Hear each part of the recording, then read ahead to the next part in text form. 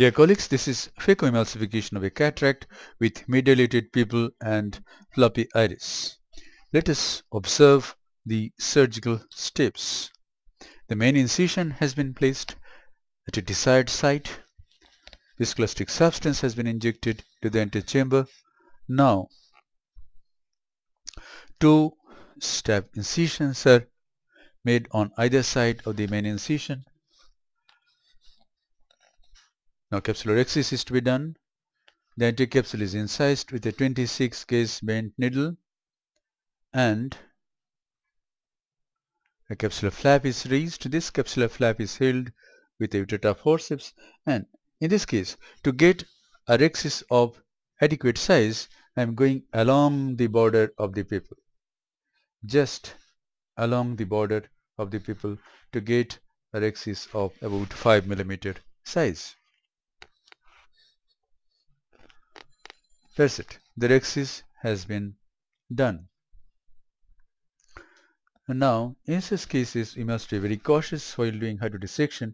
We must avoid touching the iris too much.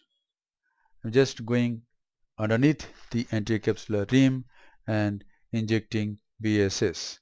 And I found that enough hydrodissection has occurred and the nucleus is rotating freely in this case. But it is not always so. Sometimes the nucleus doesn't rotate and we have to do hydrodissection at multiple points.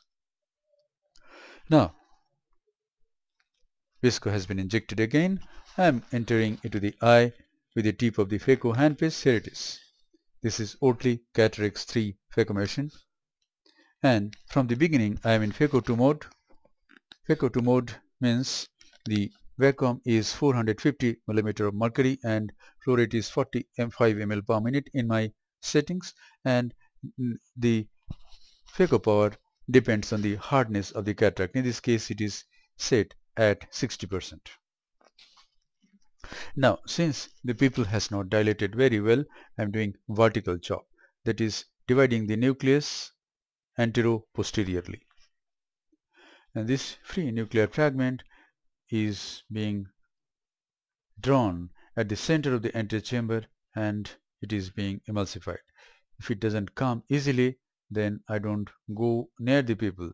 I just wait for the next chop.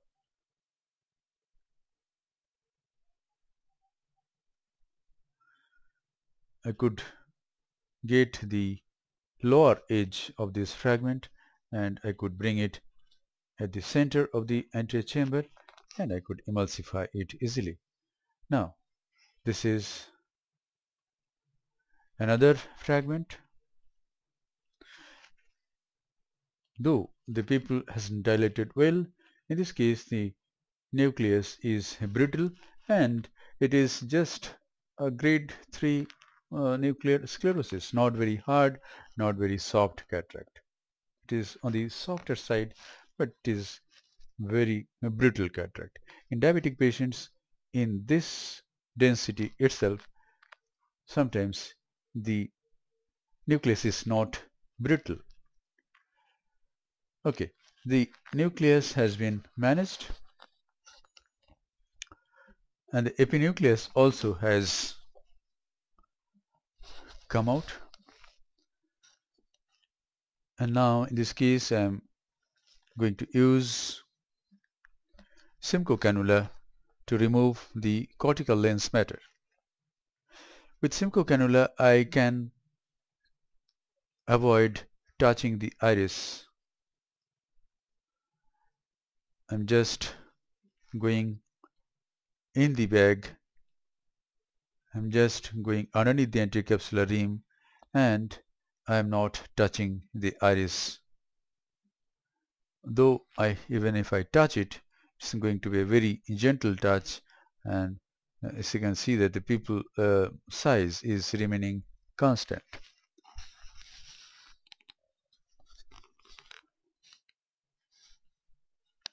That's it. The cortical matter is removed.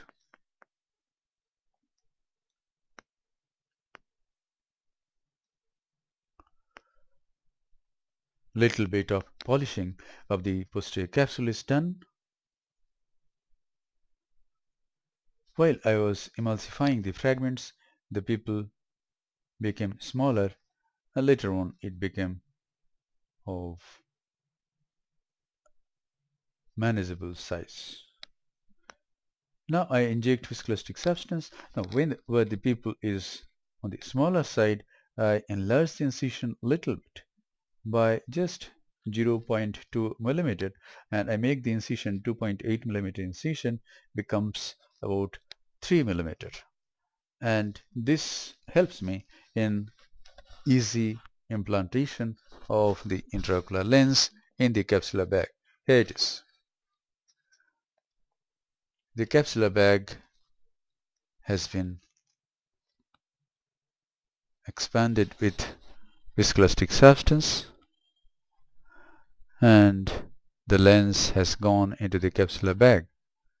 The haptics take shelter along the equator of the capsular bag.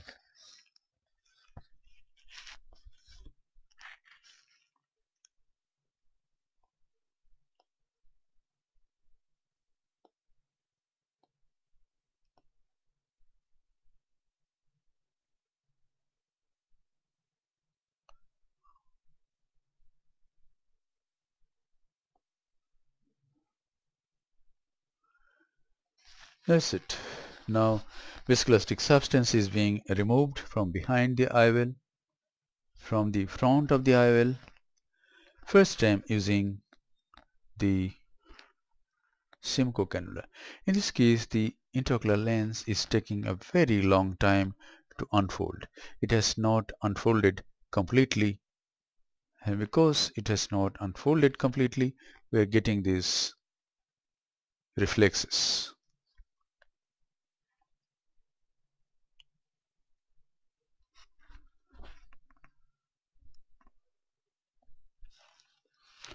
That's it. I spent a lot of time in cleaning the viscoelastic substance, and I advise you also to spend adequate time to remove the viscoelastic substance. Of course, if you use sodium hyaluronate will come out very easily in a short period of time. But since this is HPMC, hydroxypropyl methyl cellulose, it takes a long time to come out. Now I'm using bimanual IA, the irrigating probe of bimanual IA, to flash out the viscoelastic substance. Now this is irrigation and aspiration together. The pupil has become smaller at this stage. It is about 4.5 millimeter.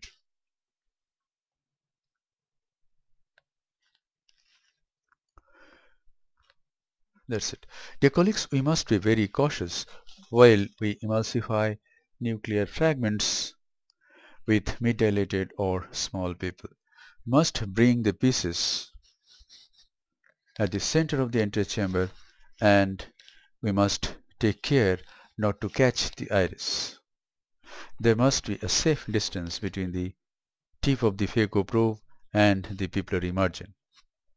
Now the side ports are hydrated to make these wounds waterproof. And now I have gone to higher magnification and am examining the antechamber thoroughly for anything left in the antechamber, like a small cotton fiber or anything, a nuclear piece. That's it.